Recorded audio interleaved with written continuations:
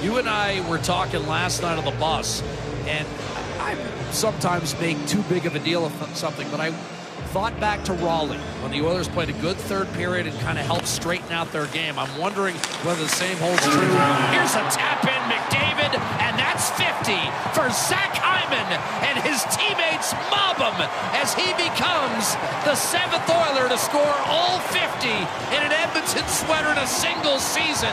And even the crowd here, which is highly populated with blue and orange, letting Zach Hyman know they appreciate half 100. Ear-to-ear grin for Zach Hyman. What a season. Congratulations. As you mentioned, the 7th to do it, all with Edmonton. We mentioned Craig Simpson earlier on. I know Gene Principe brought it up, scored his 50th in an Oilers uniform, so the 8th to do that.